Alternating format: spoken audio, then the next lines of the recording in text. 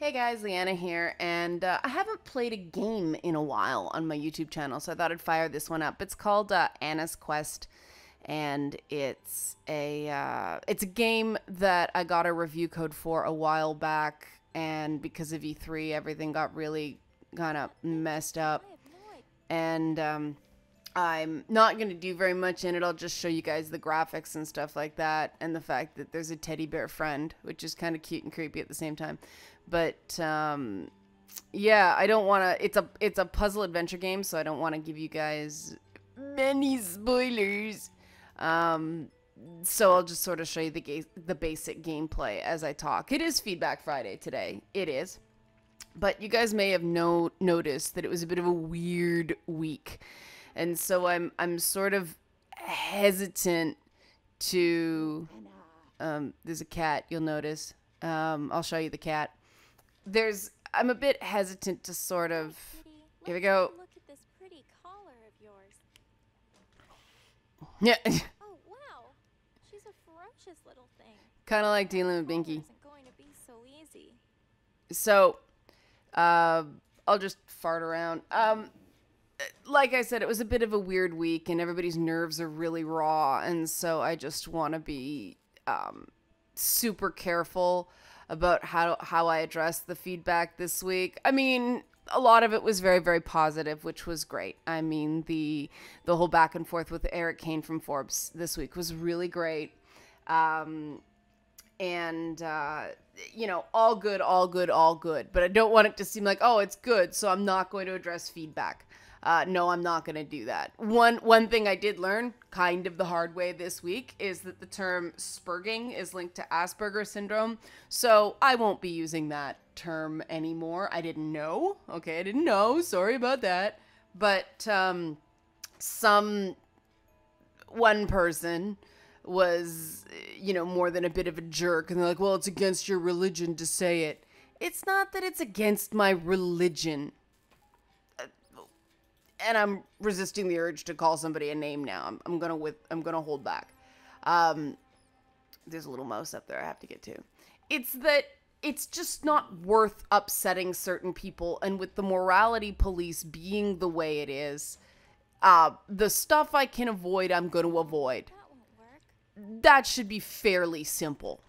You know, fairly common sense, but people are just so, oh, free speech and all that stuff that people don't, you know, just because you can do something doesn't necessarily mean you should. And so that was one bit of feedback that I will respond to. I'm going to stop farting around because I'm distracting myself, and I want to keep this video fairly cohesive. The other bit of feedback that I did sort of get this week was when I asked, do you guys prefer the term male hierarchy to patriarchy? Quite a few people said yes, it doesn't trigger me as much. Fine. So I will keep that in mind going forward. One guy completely lost his shit on me and said, it's not the same thing and it's not accurate. But this guy didn't have a good thing to say about anything, and implied I don't actually talk to any actual men. I only rely on studies for things. So when someone approaches a situation like that, obviously they're not taken very seriously by me. And that's sort of something that made me start thinking if this is, you know, maybe this is the lesson for the week, that approach matters, right? And I mean, that ties into the video I did Thursday about Nicki Minaj and Taylor Swift. There is one update I wanted to do on that, that Katy Perry then weighed in and made a very good point that I didn't really think about because I didn't really care very much about the Taylor Swift video. But she pointed out that for all of Taylor Swift's, you know, oh, don't go after another woman, love and support and all that stuff. Her video itself is apparently a beef video, and there's rumors that it's about Katy Perry, but also the whole video is women fighting. So that's an interesting bit of do as I say, not as I do on behalf of on the part of Taylor Swift. But I still think that, you know, as much as I'm like, yeah, good point, Katy Perry, good for you. Now I like you for something more than Left Shark and your adorableness. But I still think that Taylor Swift added, despite herself, helped Nicki Minaj get her message out. Let's look at the creepy doll in honor of Taylor Swift. That was surprising, but funny. But yeah, I think that if they hadn't had the cat fight, which really wasn't a cat fight, I don't think that nearly as many people would have been aware of the issue that Nicki Minaj is highlighting. That doesn't mean they listened. That doesn't mean they took it seriously, and that sucks because it's important. But, you know, more people heard it, and that's a good thing. And I'm really glad that people are talking about this because Nicki Minaj made a good point about how, you know, the standards are different for certain types of artists and certain types of women, and definitely, you know, Black women do have increased challenges in the entertainment industry in terms of stereotyping and where and how they're accepted. I think that's undeniable, despite all the people attempting to deny it. And I've been thinking a lot about the denialism that goes on in these issues. It's tough. It's tough, and it reminded me again of something that I've been struggling with in terms of what I do and the impact I'm making. Because I'm not in this just to hear the sound of my own voice, and I'm not in this just to get, you know, clicks on YouTube, although obviously that's important. People don't pay attention to you unless you get clicks. And getting clicks is not something I'm especially good at, which kind of sucks, but, you know, I'm going to keep at it and see what happens. I'm doing this to try to make a positive impact on things, to try to inform people, and to try to get other people engaging in a more meaningful way in some of these issues involving video games. And, you know, case in point, this game, yeah, you start as a princess in a tower, which is a damsel in distress trope, but then it's, oh, the princess saves herself. Does that make it better? That's the debate. Right? And I don't think that we should get hung up on immediately, oh, princess in a tower thing. This game does it in a different way. There's the whole girl in the tower with the witch and magic and all this stuff, but there's a technological element, and that's sort of the thing that I'm finding very interesting. I will say to you guys right off the bat, if you're a voice acting snob, the audio mix is not the best in this game, and there are a couple of very obvious edits. It's going to grate until you get used to it. The graphics, though, are amazing in this cute little rat I'm trying to get at. You know, it's a cute game, but this is a sort of thing where should we... Oh, here we go. Figured it out.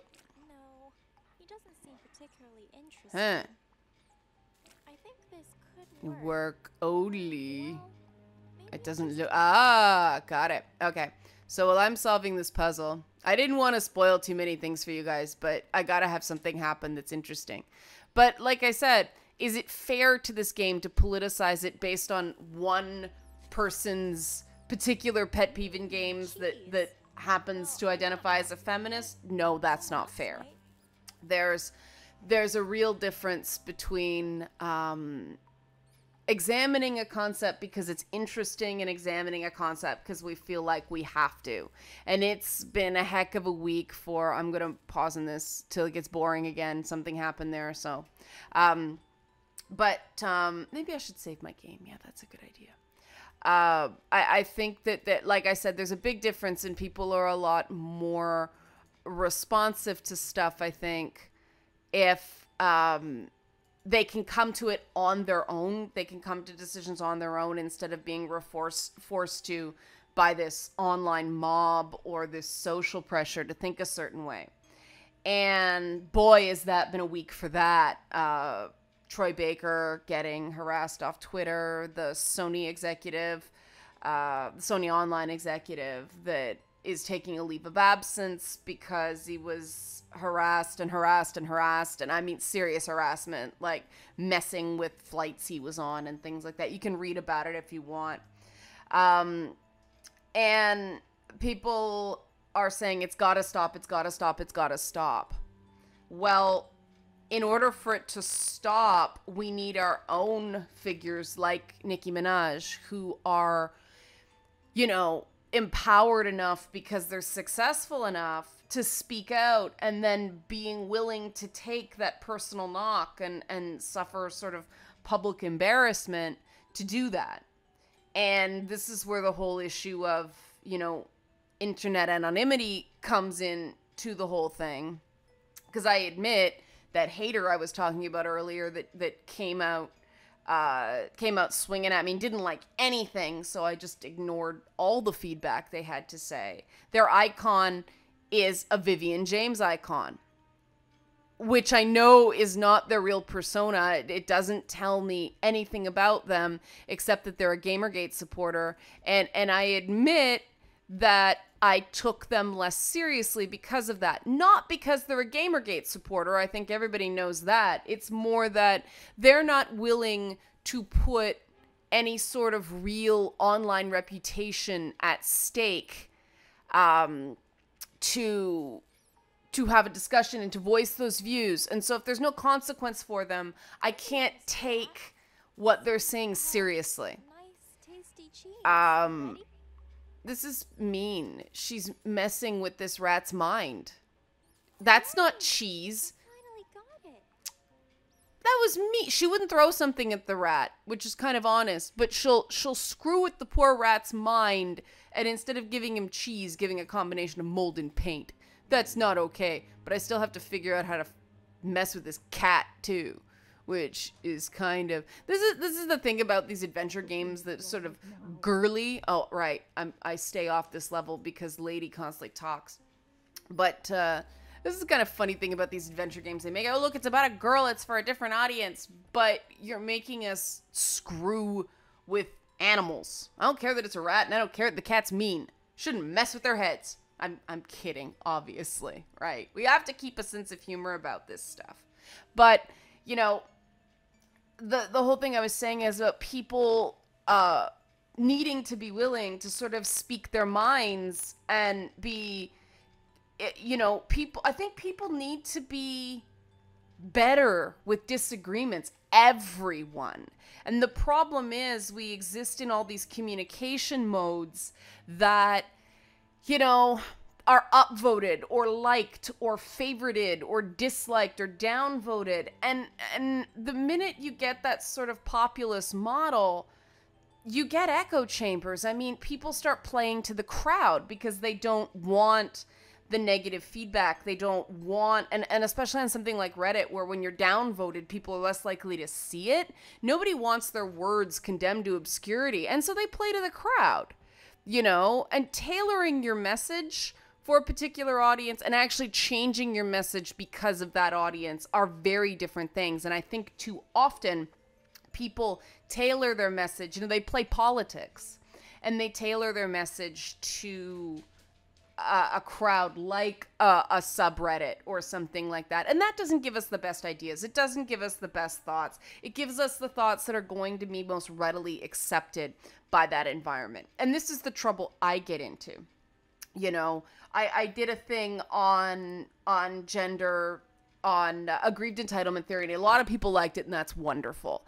And it was very validating that other people were Facebooking me and tweeting me and messaging me and applying it themselves. And they came to some conclusions that I hadn't really thought about. I'm not sure if I agree or not. The important thing is that they were applying it. So to me, it's less important that they, got the right answer, according to me, and more that, oh, look, they're engaging, they're trying. That's amazing. It's to be a bit cheesy because it's about games. It's interactive, right? They're not sitting here waiting for a game to do something. They're interacting with this game we call, online interaction. And this game is very cute, but I digress. Yes, I am just farting around so I can talk to you guys. I will show you what that key does in a minute. And that's where I'll wrap. I want to wrap there because it's a big yay. See, go play the game. Stuff happens. See what I'm doing? Yes. But yeah, the structures were trying to have these discussions in do matter. And I don't think it's, oh, it's just Twitter, we can't do any better. Or, oh, it's Reddit, we can't do any better. No, we can do better by being aware of what these structures do. And it's funny because that whole study about, lower status males deferring to a higher status male and being more hostile to women in that environment, I found it very interesting under under that paradigm that 8 people for some odd reason disliked the video I did on the issue. But then I did a follow-up video where showing that, Eric Kane from Forbes approved of my work, and I looked up his work, and it was a bit of an unofficial collaboration, an organic collaboration. 0 dislikes on that. So the minute Eric Kane, high status male in this ecosystem, for lack of a better term, endorsed me, all of a sudden I got no dislikes. What does that mean? I don't know, but it's interesting, isn't it? And that's an interesting sort of test of the theory. And I'll tell you, it kind of sucks to know that for whatever reason, I am going to catch more negativity than a guy in the same environment. That's not fun to hear. And that's why I really don't like these studies. And that's why I kind of break into these studies and try to figure out, all the potential meanings and not just knee-jerk jump to some conclusion. But it is an issue. And we do have to get better dealing with disagreements and dealing with differences of opinions. Because to me, having a difference of opinion is not the same as disliking something. And I find it very interesting that a lot of people will dislike videos because they disagree with them.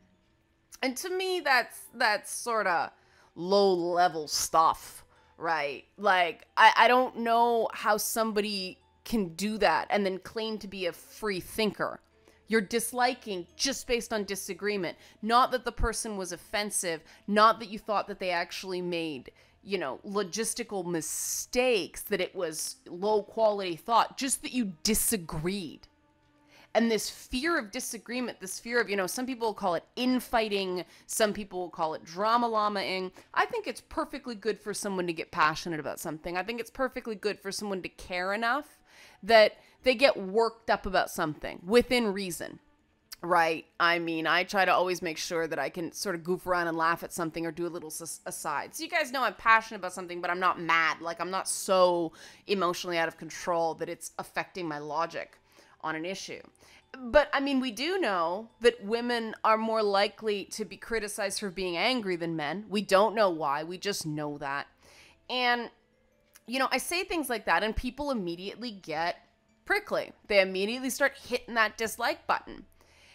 And my question here is, guys, if you only support me when you agree with me, how can you actually claim that support? How can I do my work and challenge some of these lazier thinkers? Challenge some of the people that, give us this fixation on tropes. How do you expect me to do that if you're going to punish me for every disagreement? I can't get any clout. I can't get any collateral that way. If you actually want change, you have to start supporting the people that can actually enact that change. They're in a position to correct things from the inside. And if you lose your shit every time I point out that there might actually be a gender-related issue on this point, not across gaming. I don't know how many times I can say that gaming is not a particular hotbed of sexism. It's not. Wherever you have people, you're going to have bigotries. That doesn't mean we don't work to make it better. It just means it is so. And I will defend gaming like crazy. I am a gamer. I identify as a gamer. But I'm not threatened just because somebody else doesn't identify as a gamer, or they say I'm not a gamer, I'm a game developer, and to them that's an important distinction. Fine, I don't care. That's their opinion. And I really wonder why people on all sides are getting so worked up and so in a lather if somebody identifies as a game developer and not a gamer, or someone makes a joke involving Caitlyn Jenner, not even about Caitlyn Jenner, just involving Caitlyn Jenner, and they'll harass someone off Twitter. Like, and the thing is, the stuff that made Troy Baker quit was pretty freaking tame by Twitter standards. Doesn't mean it's appropriate, doesn't mean it's cool. It's just, look, guys, somebody who isn't like, you know, that frog in the boiling water metaphor, who hasn't been subjected to the temperature gradually being turned up, he got about a 3 on the scale of 1 to 10 of Twitter nonsense, and he went, forget this, and it was totally the right thing to do. But that should make everyone stop and question the way they're conducting themselves on the internet. And what gets me is, it doesn't. People go right back to no bad tactics, only bad targets thinking. And people don't even realize they're doing it. They're like, yeah, but reasons. No, there are no reasons for freaking out on somebody. You know, people go so off the rails and they get so emotionally worked up that it turns into this situational logic. Today, somebody I've talked to quite a bit, and all of a sudden, because he disagreed with me on something he was particularly passionate about, in this case, the hatred of the UN, and don't get me wrong, the UN is far from perfect, but that doesn't mean it's not right some of the time.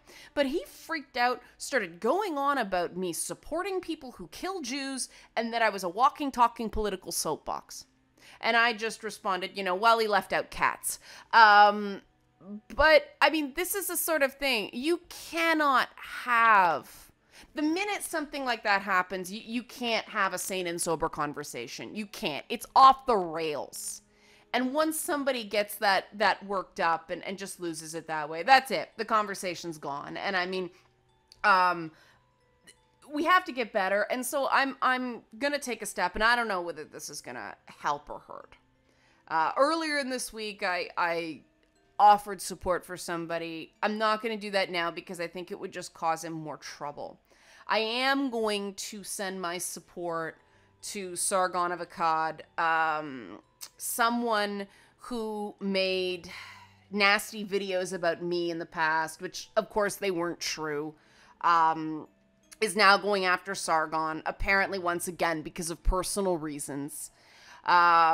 And I haven't even watched the video. I have no interest in what this individual has to say about Sargon. Sargon is doing his thing, and I don't even have to think about whether there's any sort of proof or evidence or whatever to this other idiot's beef, because I know what this guy did to me. I know what he did to me. I know how he twisted things and crafted information to make it look way worse than it really is. Sometimes where there's smoke, there isn't fire, guys. Sometimes there's just a fog machine or a stick of incense. All right? And these people who attack because they have been trained to, you know, archive, and the internet never forgets, and all this stuff, this false empowerment, all it's doing is destroying good people. And so I'm going to lend my support. Like I said, I don't know if this is going to help, but, you know, I've done Sargon's stream twice. He is very nice. Some of his followers are not. I shouldn't say nice. Sargon's not nice. Sargon is respectful, and there's a massive difference. We obviously disagree ideologically on a lot of points, but we can still have a conversation.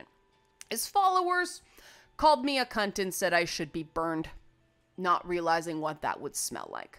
So, you know, that was sort of a mixed experience there. And so if I was a pettier person, I would go, no, you know, it's a culture of hate. What do you expect? No, I'm not going to do that because that's wrong. I don't agree with it. Sargon himself is trying to do his best based on what he believes in. And that doesn't mean any of us are perfect, God. But I don't believe that he deserves the nonsense he has been getting. And he is an authentic, passionate person based on his belief system, and I think that that's what people should focus on, not an attack video by a hater who, in my opinion, is just trying to make a name for himself based on other people that, you know, what I find is a certain individual who went after me and went after Sargon. They have an exchange with one of us. We come out on top because we're either more popular or make more sense, whatever. And then he decides that we have to be destroyed. And that's not right. But some people want to believe it, and I don't think that's fair. I don't have to agree with 100% what someone is saying to defend their right to say it. And I don't think that Sargon deserves this defamation, especially since it's one of those things of there are big questions. Like, I hate it when people do that. It brings up some interesting questions. Guys, you're not trained journalists, so stop taking the words out of journalists' mouths, okay? The questions thing can sometimes be a shield that yellow journalists use to just defame someone. Be very careful when you do that. So, you know, support to Sargon. I know he'll keep going. I know this is just a bump on the road with him, but I know it sucks and it's exceptionally frustrating and it's a distraction and he's got a young family to deal with and he doesn't need or deserve this garbage. So that's where I'm going to leave it for the talkie for the week. I'm going to show you guys where that key goes now. Again, this game's called Anna's Quest. It's super cute. I'm not so sure about the audio anymore. You're either going to love or hate the point and click interface. It is what it is. You know, if you don't like it, don't buy it. A safe? Ooh. Where's the handle? That wasn't as exciting as I thought it was going to be. Oh, you get to see the ghost now. Here we go. I'll turn up the audio. Uringel, I thought you said the button was behind the painting. Well, yes, but the button is there. I swear. Oh, It's ghost. just- Your information is not Well, reliable. It's inside the safe. Oh, no. It's simple. Don't worry. I've watched Winfrieda open it 100 times. I bet the combination's on Yeah. the cat's necklace. The large hole is for a diamond-shaped key she uses. There we go. She keeps it on the cat's collar for safekeeping. Boat. Oh, yes, you're right. And See the lag in the dialogue? one How it other should be small quicker? thing. And it's not? There's 2 locks on the safe. You see? You just need Winfrieda's voice. Oh, I know how to solve this. Uringel, how am I going to do that? Now, you'll figure something out, Anna. I'm sure you will. All right. All right. I'm going to figure this Thanks, out. Uringel. I'll go try and open this safe, I guess. All right, Anna. I'll be here if you need anything. That's the video for the day. I hope you guys like the feedback. I hope you guys like the little game preview. Apologies to the game makers that I'm late on this by a month. Sometimes it happens. But they got a nice little demo here of how the gameplay works, and it's all, you can play it completely on the mouse, so you can use the keyboard as well. But thanks for listening, guys. Happy weekend. We'll see you back on Monday. Right now, I'm not sure if it's going to be a Mountain Monday or a Momo Monday, but we will be back with Something Zen. Have a good weekend.